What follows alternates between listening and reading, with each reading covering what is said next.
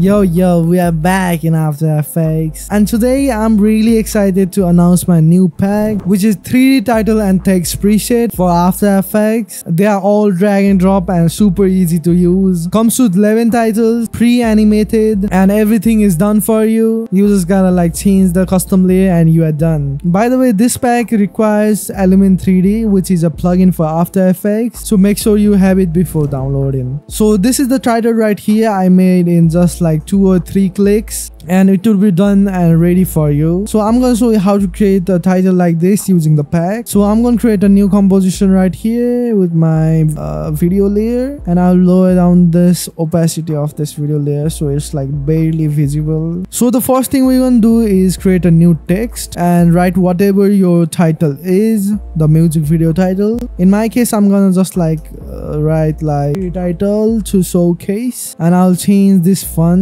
to something cool. Oh, another quick thing, when you download my pack, it also comes with a lot of this preview to see how your title looks before using it, so you can get the idea. And here there's a font name too, so you can use the same font if you like, so it matches like perfectly. You can just search up on Google with this font name and it should pop up and you can download from there. So I'm gonna change the font to Amador, so let's just pop into After Effects, Amador.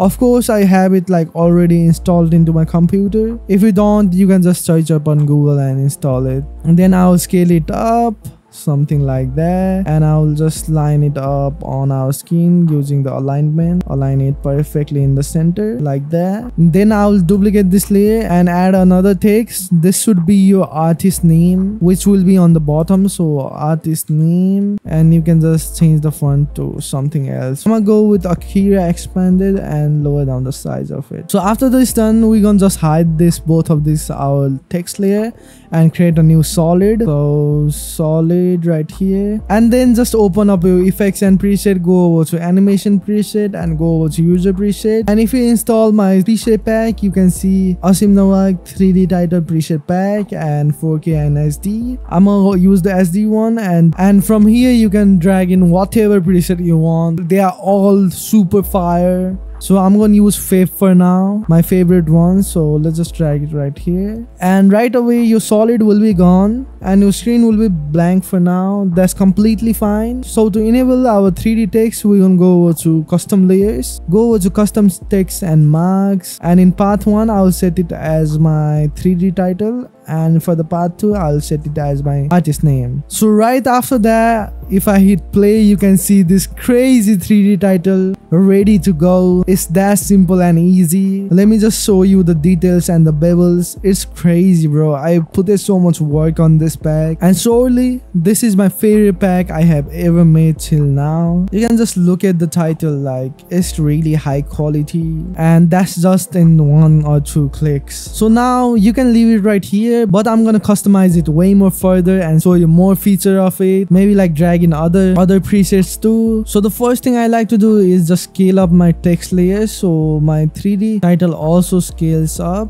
I guess it's a bit like small for me. Another thing I like to do is disable both of these glow, like you can remove it, and if you have deep glow or optical glow, you can use those. I like to use optical glow, and I'll go into highlights only and lower it down and bring up the size and lower down the amount, and you can see after that optical glow, it looks so cool, man. Also, if you don't see your background, you can just go to alpha channel and set it to extended all mode, and now we can see our background and our text. Let me just like lower down the amount a bit more. Yeah, that's perfect. So after the optical glow, if I play it through, that looks totally insane to me. Like that's on like few clicks, bro. If you want, you can take it one step further as well. You can just disable optical glow for now and go into element scene setup, and in here, if you like, you can just mess around with the bevels and also like change the color if you like. So to change the color, I'll go over to the material in the extrusion model, and in edit I'll scroll down until I see the diffuse color right here, and you can just change around with the colors of it. So let's just make it green for example, and I'll also go into my chrome material and scroll down, go to illumination and change the color to green as well. And you can also play with like the extrusion and stuff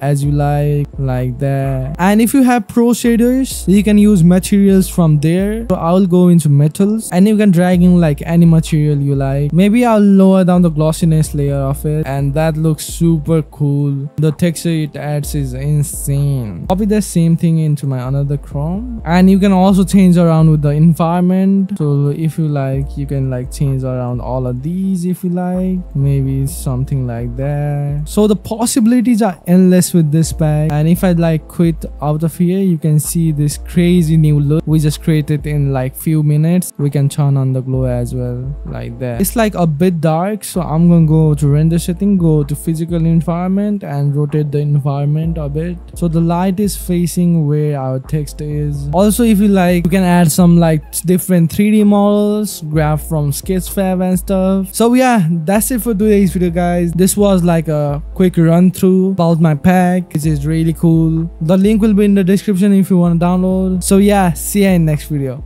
Peace.